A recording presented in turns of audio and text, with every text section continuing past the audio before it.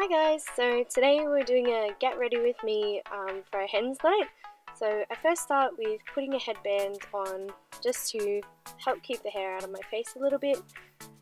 We don't want to get makeup all over our nice hair. So my face has been feeling a little bit oily, which is weird because I have the driest skin in the world. So I'm going to use a little bit of a mattifying primer. So this one is just by Benefit and it's the Porefessional. So it's just going to help keep any oil or anything at bay. So we're just rubbing that all over my face. And we're going to start with my eyes today. So I'm using the MAC Soft Ochre Paint Pot. We're just going to rub that all over my eyes just to create a nice eyeshadow base.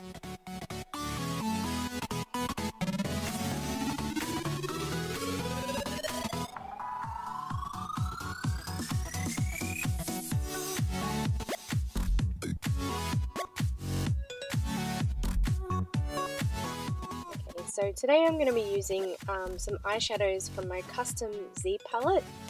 So you can get these on eBay or even from makeupgeek.com. I absolutely love mine. So we're starting off with a shade from Makeup Geek called Chickadee. It's like an orangey shade, and this brush is from NAPOLEON. So it's a fluffy brush on one end and then a flat shader on the other. So just going ahead and putting Chickadee all up on my eyelid and in my crease, just as a transition shade. So don't mind my nice purple mirror that I've got in the way there. It got in most of the shots, so I'm really sorry about that. Next we're going to be using Creme Brûlée, which is another Makeup Geek shadow. I'm going to be using the same brush, just tapping off the excess. And we're just going to put this a little bit lower in the crease area, just to create some more definition. This look does have a lot of blending in it, so I've fast forwarded it. Just blendy, blendy, blend. And okay, so next we're going to do the actual lid for the eyeshadow look, and yeah, my Fix Plus was all the way over on my other cupboard. So yeah, what I'm going to do is just spray the flat shader end of that brush with the Fix Plus. Just get it nice and moist, and that's going to help us pick up the eyeshadow, and it's going to make it a bit more pigmented. So the next shade that I'm using to go all over my lid is another shade from Makeup Geek. It's called Cherry Cola. So it's like a burgundy sort of brown. Like, it just depends on what you wear it with. Sometimes it can look really brown and sometimes it can look more purple.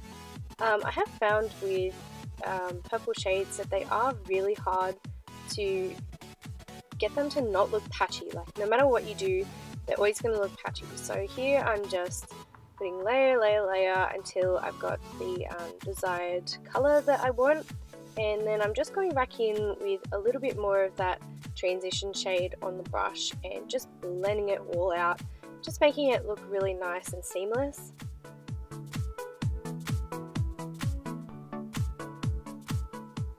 And just going in on the other eye, just doing the exact same thing, picking out more pigment and just trying to get as much as I can on the brush to put on my eyelid.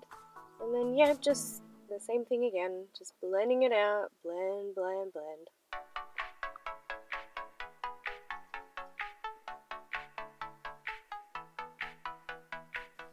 Next, going in with the brows. So this is the Anastasia Dip Brow Pomade in Soft Brown. I'm just combing out my brows a little bit. What I like to do with this product is put it in the lid, and it just helps distribute, speak Jess, it just helps distribute the product evenly throughout the brush. It just gives you a better base to work with. You're not like clumping product into your brow, and you can just blend it out a little bit easier. So if you guys would like to see how I do my eyebrows, then give this a thumbs up and leave me some comments, and yeah, we'll get that happening for you guys.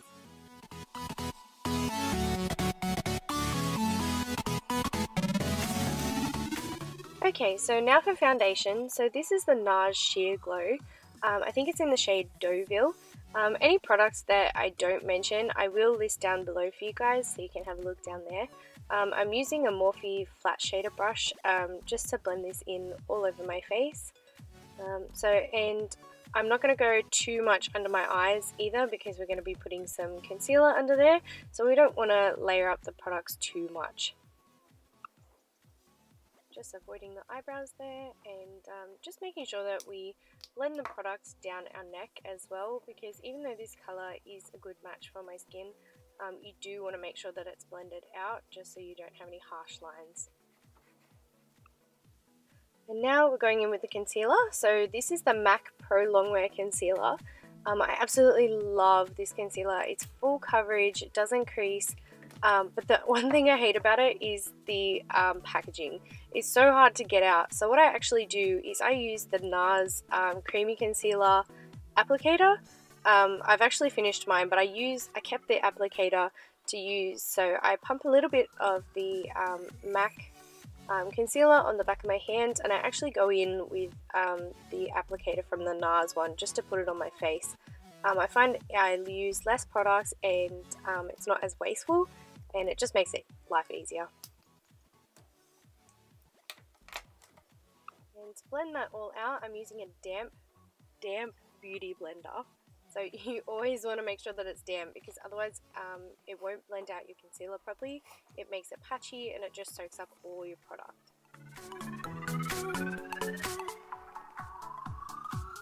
So I'm just using that beauty blender again just to clean up the line of my eyeshadow as well. I'm not making it too sharp, just, you know, cleaning up any extras so that it's nice and clean. Yeah. So next we're going to bake under my eyes a little bit just to stop that concealer from creasing throughout the night. So I'm using a Laura Mercier translucent powder, and I'm just packing that all under my eye area just in a triangle shape. It's going to really help brighten that area, and it's going to make everything stay in place. Now for the rest of the face, I am using another powder. This is the NARS pressed powder. I do like that dewy look, but if you don't set the rest of your face, you can have like your bronzer and everything else, it goes patchy, so you have to put a powder down as your base just to give you something good to work with. So I'm taking a really small flat shader brush, and I'm just going in underneath my eyes with cherry cola, just to sort of balance out the eye look a little bit more, because it is quite dramatic on top. So now I'm also going to add a little bit of winged eyeliner here. You can use any products that you want, but this is just my favorite. It's like a felt tip pen almost. You just draw it on and that's it. Again, if you guys would like to see a tutorial on how I do my winged eyeliner, then leave me some comments. Now I'm going in with the MAC Give Me Sun bronzer. So I'm just using a like a duo fiber brush here, just putting that on my cheeks and all around my forehead, just to give me a nice bronzed up look. So this product, oh my god, I've had this forever. I don't even know what the shade is called, but I'll find out for you guys. Obviously you can see that I've hit pan dramatically. So I'm just going to use this to contour. So I just use a Sigma brush, and we just take it right in my cheekbones, just to help give us a little bit more definition, chisel those cheeks out.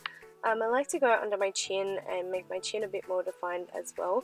And everybody puts highlighter on their Cupid's bow, but another trick to making your lips look fuller is to put your contour shade underneath your bottom lip. That's going to help make it look a little bit more full and voluptuous. So just doing a little bit of nose contouring here as well. I really hate my nose. It's like the worst feature of my face. And so for that reason, I never put highlighter on the very end, because I want my nose to look thinner and longer rather than rounded, because it's already quite rounded on the end. I didn't show you guys this product, but I'm going in with a little bit of blush. It's by MAC, I'll mention it down below. And good old Mary Lou, she's gonna help brighten those cheekbones right up and make it so that we can see us from outer space. Yeah, so just on the cheekbones and on top of our Cupid's bow, make our lips look nice, and just a little bit on forehead, because why not? And just down the middle of my nose, but not so much on the ends. And now we're going in with the definer lash. This mascara is a perfect dupe for the roller lash by Benefit. I do love both of these products, but this is just a nice like drugstore dupe for you guys.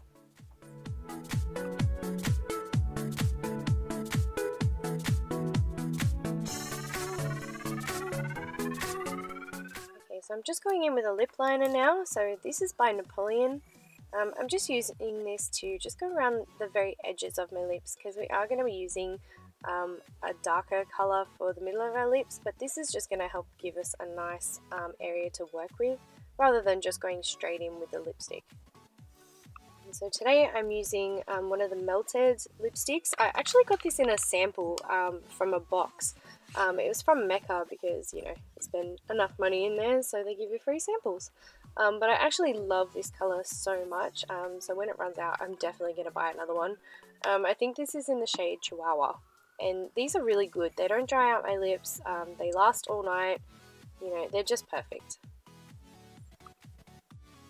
And yeah guys, so that's the finished look. We're just going to take off our headband and fluff up our hair and we're good to go. So I really hope that you guys enjoyed this tutorial. If you would like to give me a thumbs up, leave a comment below about what you'd like to see next, and just subscribe to my channel if you haven't already. It's really going to help me out, and yeah, I hope to see you guys in my next video. Bye!